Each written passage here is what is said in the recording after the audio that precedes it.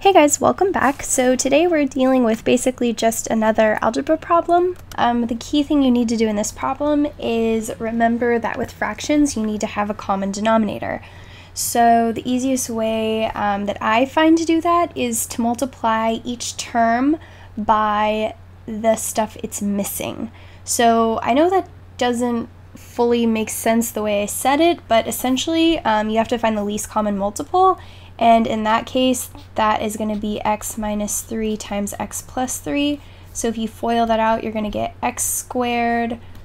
Oops, sorry, that should be a minus. Let me erase that, sorry. You're going to get x squared minus 9. I kind of skipped steps, but if you want to pause the video, go for it. But that's going to be the answer. So that being said, you can multiply each term by the least common multiple, but in the end, you're actually going to end up doing more work because you're going to have to cancel a bunch of stuff out.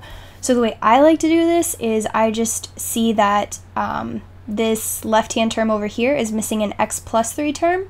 So I multiply the numerator and the denominator by x plus 3. Okay, so over here, I notice that the denominator is missing an x minus 3 term, so I multiply the numerator and the denominator by x minus 3.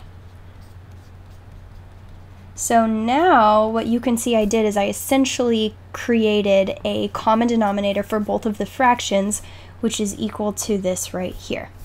So now that we have the same denominators, we can go ahead and add the numerators. So I'm going to go ahead and multiply this 3 through. So I'm going to get 3x plus 9. And then over here, I'm going to multiply this x through. So I'm going to get x squared minus 3x.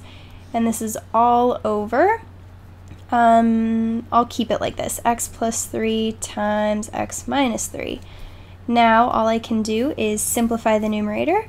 So we have a 3x and a minus 3x, which is going to be 0. So now we have x squared plus 9 over. I'm now going to write this in the multiplied out form, which is x squared minus 9. And from there, that is pretty much all we can do. So this here is your answer. All right, thanks for watching. My email is in the description if you have any questions.